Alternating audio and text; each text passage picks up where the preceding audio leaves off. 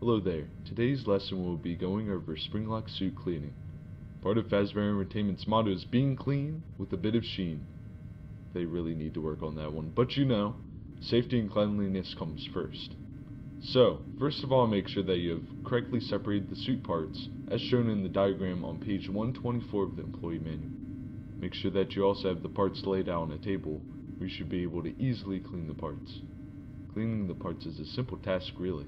Just start out by getting a can of our recently manufactured fast spray, which can slowly soak and sparkle the suit over the time span of about 6 hours, just in time for the next morning. So go ahead and start spraying the suit, making sure that no electronics were left inside of the suit after removal.